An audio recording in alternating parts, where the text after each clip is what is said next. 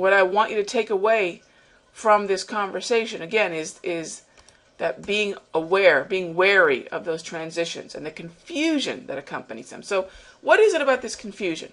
What am I talking specifically when I'm talking about this confusion that accompanies this? Well, let's head on over to the Euro US dollar. Look at that daily chart. There it is.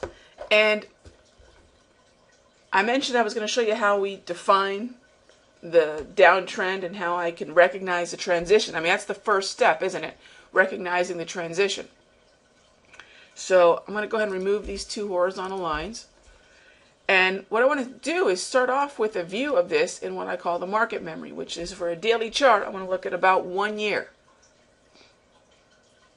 Now, I'm just shy of 1 year here, but what I want you to look at is the angle of the 34 EMA wave, the angle of these moving averages that I have colored in green, blue, and red.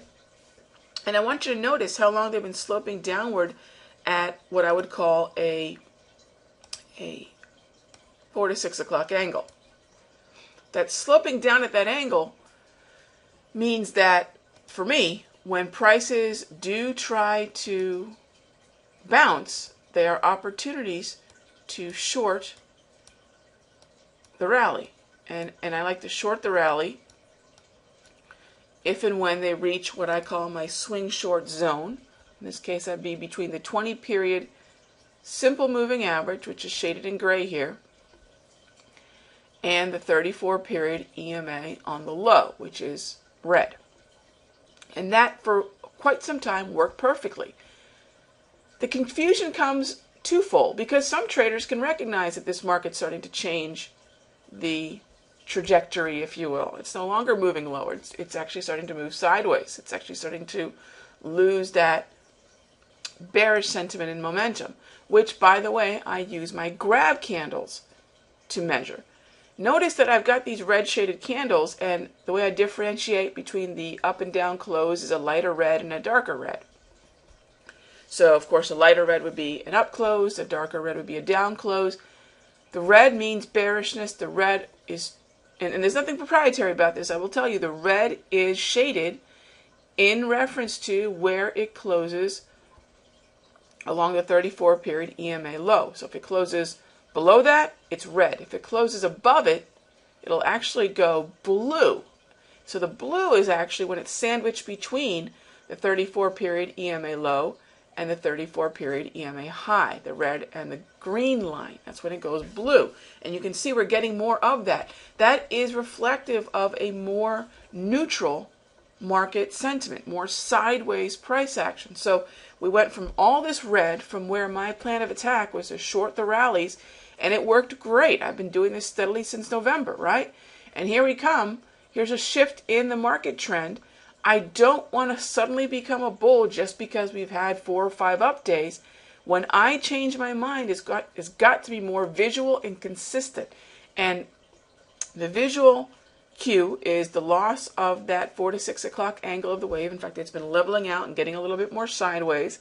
And then really, for me, what confirms it is the loss of that bearish sentiment, which I can see with the blue grab candles. By the way, grab, G-R-A-B, stands for green, red, and blue.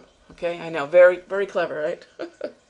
So that's what I call these. These are all, these tools, the 34 EMA wave and the grab, were just in-house names that I call these things. I've been using these tools for forever, and I never really, when I first developed these tools, it wasn't something that I was going to write books about and teach and everything else. So I gave them just names that my close friends and I, my close trading friends and I, would refer to them as.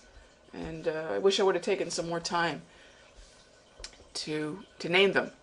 But wave and the grab, that is how I measure sentiment, momentum, and trend. The trend is measured by the angle of the 34 EMA wave.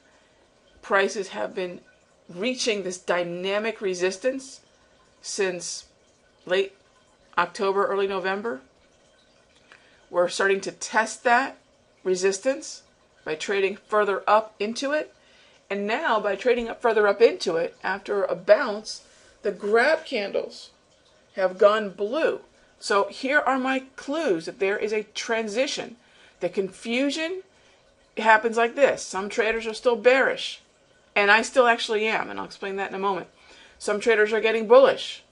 Some traders are having a difficult time shifting gears. And if they had a strategy that was working for them for some time, they have a difficult time abandoning that in such a way that's reflective and respective of what the market is now doing. So that's where the confusion often will come in. Let's talk about what I expect this market to do from here on out.